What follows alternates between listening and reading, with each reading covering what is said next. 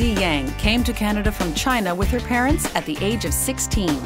Ellen's most difficult challenge was to acclimate to her new surroundings, while at the same time learning English, as it is such a different way of communicating from the Mandarin she had spoken for the first part of her life.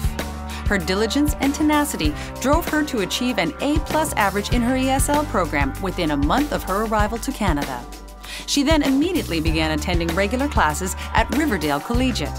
She has continued to work hard and to actively participate in class discussions to understand the concept of the lessons and maintain a 95% average in her studies. Ellen has received a number of academic awards and has excelled in mathematics competitions for 3 consecutive years. She also tutors her fellow students who want help in improving their academic performance. On weekends, she explores the world beyond her textbooks. Ellen has volunteered extensively. She has contributed much through her volunteering while learning from these opportunities. Her ambition is to become a cardiovascular surgeon, a goal that motivates her every day. By working to overcome her own cultural barriers, she has earned a broad base of friends across many ethnicities. Courage is Ellen's strongest characteristic.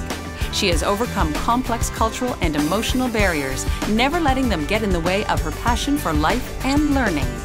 She is thoughtful about where she has come from by respecting her own experience of traditional Chinese culture. She has developed a genuine love for her new country and is clearly engaged by the cultural diversity of Canada. I think once I landed here, I was definitely struggling because it's a completely different environment. And I was struggling and I was confused. I didn't know what to do. So I reached out. I felt like there must be someone out there who will help me with my situation. So I went to community centers. I went to different clubs available at my school, and I participated in those. I volunteered at those programs. My support comes from all those people and all those programs that I was involved in, that I was volunteering. By giving what I have, I also received so much in return. When we decided to get involved with Skills for Change, it was actually our interest in the Youth Award that prompted us to get involved. We were very focused on education and youth development.